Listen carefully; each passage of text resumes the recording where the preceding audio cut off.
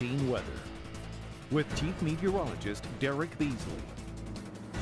Well, it's another day of sunshine in the morning and then scattered storms developing this afternoon. Most of them in Mobile and Baldwin County are restricted to areas near the coast, and we're seeing them move through Mississippi now, as you can see from live pinpoint Doppler. But first, we're going to take you into the city of Mobile. You can see we still have some light to moderate rain going on through the Tolmanville area, also through downtown Pritchard, up towards Saraland and Chickasaw, and also out west on Highway 98 through 8 Mile, and also around the Sims area.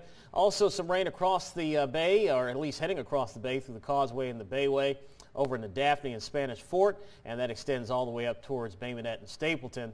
The heaviest storms now that were earlier across Baldwin and Mobile counties now continuing to track towards the west. So it looks like Jackson County seeing most of the rain. If you live in LaRue or Latimer, this rain's almost on your doorstep, and you'll have to deal with this here for the next couple of hours or so. Also through portions of George County, you can see the rain continues from Loosedale down to Barton and Agricola.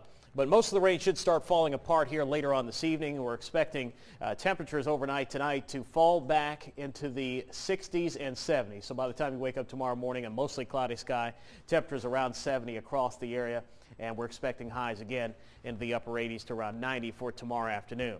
This is what's going on right now. We have showers and storms just kind of flaring up all over the place. And most of these, again, should dissipate after sunset. So we're looking at a partly cloudy sky for your Friday plans, and the chance for rain for tomorrow should be less than 20% across the region. Here's a look at Pinpoint Predictor.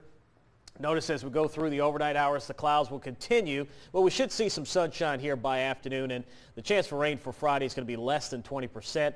Saturday, we're going to have an east to northeast wind, and what that will do is help lower the humidity. So we're going to have those mornings in the 60s with high temperatures around 90 here through the afternoon. Here's your 7-day forecast. Looks like on Monday, we're going to have a cold front that's going to come through, bring a chance for some showers and lower humidity with cooler weather here for the middle part of next week. All right, Derek, we continue to report